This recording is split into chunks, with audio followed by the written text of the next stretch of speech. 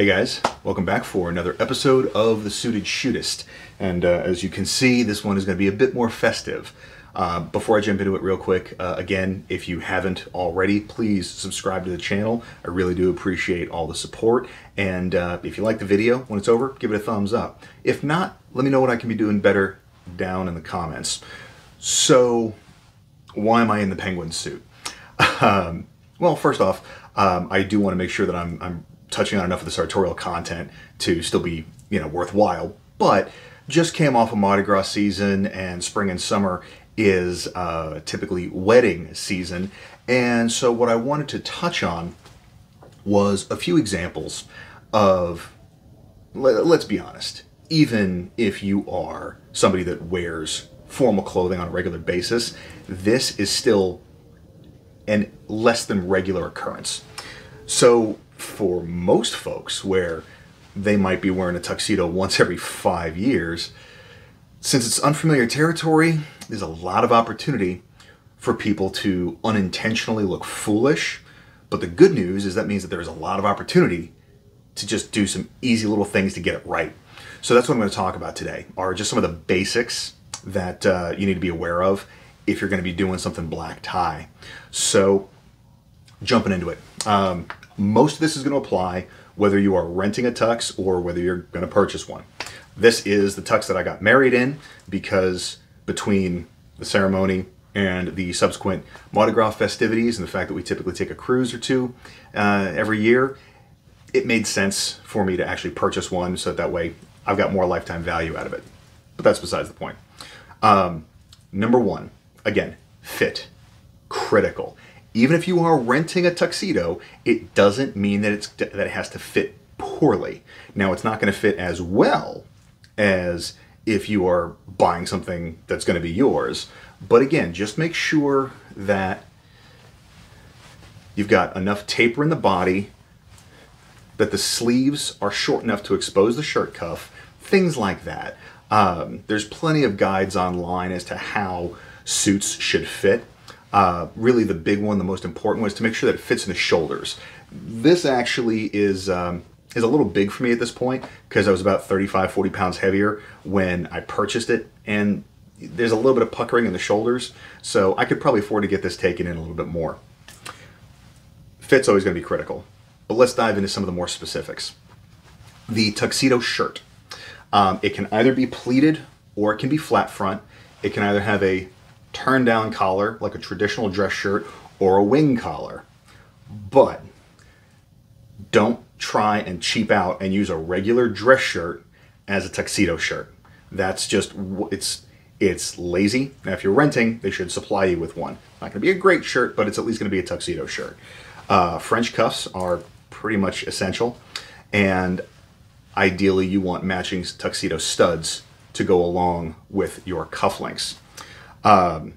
If you want to be super technical, yes, there are shirts where you don't have to wear studs, and mother of pearl buttons are acceptable as well. This is a Turnbull and Asser shirt, and it's from a very high-end English shirt maker that Craig Douglas turned me on to.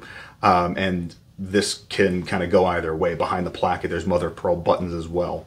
But this is kind of the traditional look.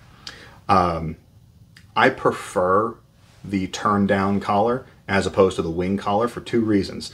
Number one is I have round features, so as the night progresses and I untie my tie and I open the collar, this creates kind of a slightly more flattering silhouette than those little stubby wings that make me look like I got pumpkin head. And the other thing is that the band around the neck, I think, visually separates everything. So again, I like the silhouette that this creates a little bit better. But moving from the collar to the tie, honestly, if it's black tie, it should be a black tie, silk or satin. There are only a couple of exceptions to this. The first being if you are at a suitably festive occasion, for example, a Mardi Gras ball.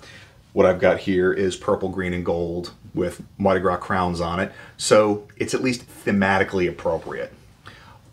But if it's a formal event, you're wearing a tuxedo, You want to avoid wacky ties, crazy patterns, and that kind of dovetails into one of the big mistakes that I see people make. Unless it's black. Matching ties and cummerbunds are a no-go. There's two exceptions to that. Either you're in a wedding party and that is what the couple getting married has requested, or you're going to junior prom. That's it. Anything outside of that, it's amateurish. And the other amateurish move, and the reason that I don't like these matching combos, is because the ties they come with are typically pre-tied. And yeah, if you're an adult, learn to tie a bow tie. It's not that hard. Unless you are physically incapable of doing so, there's really no excuse. Because, number one, this is just a much more elegant and sophisticated look as the night goes on. If you want to go open collar, you've got this kind of Rat Pack vibe, as opposed to, you know, the angsty teenager whose evening is not going the way that he wanted it to. So avoid matching sets, and for the love of God, learn how to tie a bow tie. Even if you're renting and they supply you with a pre-tied setup, if it's black, spend 30 bucks and buy a bow tie. It's not that hard to do. Kind of moving on down, suspenders. If you are going to wear suspenders, then they need to be buttoned to the pants. Again, clip-on suspenders are for children. And this is true whether it's a tuxedo, whether it's a suit, or whether it's just your dress slacks. If you're going to wear suspenders, take them to an alteration shop. Doesn't have to be like a full-blown tailor. You know, your local dry cleaner will probably do it for 10 or 15 bucks. And just have the suspender buttons sewn in to your trousers so that where you can wear a proper set. The waist covering, if you're not wearing a cummerbund, is going to be a vest, but it is going to be a lower cut vest. And again, this is one of those, if you have a choice, so if you're not in a wedding party and this stuff isn't getting issued to you, if you're going to wear a vest, it should be a full vest, meaning like one with a back, not just goes around the neck and fastens behind your waist, because that's going to make you look like a blackjack dealer. If you can only find open-backed vests, opt for the cummerbund. Because, again, otherwise it just looks childish. And that's kind of the top end. Those are the big ones. Oh, one more. If it's a tuxedo, if it's black tie, that means bow tie. You see a lot of, you know, celebrities, black carpet stuff where they're wearing a necktie. If you're gonna do it, that's kind of a style flex. So if you're going to break the rules, everything else needs to be cohesive enough that it's apparent that you're breaking the rules intentionally, and not just, oh, well, I couldn't get a bow tie, so here's my necktie. And if you're gonna go that route, it needs to be a solid black silk necktie, period, hard stop. I'm gonna link to another one of my videos where I talk about being well dressed is kind of being well mannered. And there's a story that I share in that video about a guy who showed up at somebody else's wedding, and he was trying to flex a lot more style knowledge than he actually had, and the way he tried to do it made it abundantly apparent, just made him stick out. So if you're trying to fly under the radar, stick with the classics. So we've got all that covered. The nice thing is the jacket, the pants, pretty safe, pretty self-explanatory. But again, this is assuming that you were either buying or renting a tuxedo. Do not try and just take a black jacket and a black pair of pants and put them together and then wear a white shirt and a bow tie and try and pass that off as a tuxedo. Because number one, the colors aren't going to match, the fabrics are not going to be correct, the buttons are not going to be correct, and it's going to look sloppy, it's going to look out of place, it's going to look amateurish.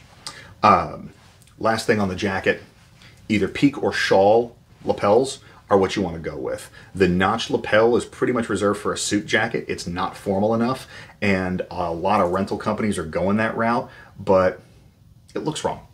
So again, if you are involved in an event that is important enough to the guests of honor that they're asking you to wear something like this, take the time, take the attention, and do it. The last one is going to be shoes. The nice thing is that, again, if you're renting a tux, you're going to get a pair of shoes with it. If not, you can get away with a highly polished, which this is not, black Oxford. It doesn't have to be patent leather, but if you want to go the patent leather route, you certainly can as well. But again, this is all really simple stuff. Keep the tie and the waist covering black unless it is thematically appropriate. Make sure that you've got the appropriate waist covering. Make sure that you can actually tie your tie. The only other thing is the accessories. You know, a relatively inexpensive set of studs and cufflinks is something that you'll get a decent amount of mileage of. If you are going to keep it on theme, you don't want it to be garish. So everything else is black and silver. Yeah, I've got a fleur-de-lis cufflink here, but it's not like super showy. Watches. This is another one where I see people make a lot of mistakes. If you only own a smartwatch, don't wear it. Just flat out, don't wear it. If all you've got is a G-Shock or some other kind of rugged utility watch, just don't wear one. Old school tradition dictates that if you're going to a formal event like this, you should not be concerned with the time at all, so wearing a watch of any sort is considered kind of gauche. But, you know, the reality is that watches have become a staple menswear accessory these days, and so having just a simple sports watch, either on a leather strap or a metal bracelet that matches the rest of the metal that you've got on, simple. Nothing, like literally this is just hour hand, minute hand, second hand, and a date window. That's it. I don't like big complications and stuff like that, so, you know, dive watches, James Bond is famous for wearing a Rolex and a tuxedo, and, you know, because it's expensive, people think, okay, well, sure, it's expensive, you're dressing nicely, they go together. Kinda. But it's a big, chunky tool watch, so it doesn't jive with the whole elegance that you're trying to go for. That's really kind of a high-level checklist. So make sure you got the right shoes, make sure you got the right accessories, make sure that you've got the right tie, cummerbund, or vest combo, and even if this isn't your thing, put the effort in for the people that you're going to be there with. Because again, it's just kind of it's a show of respect.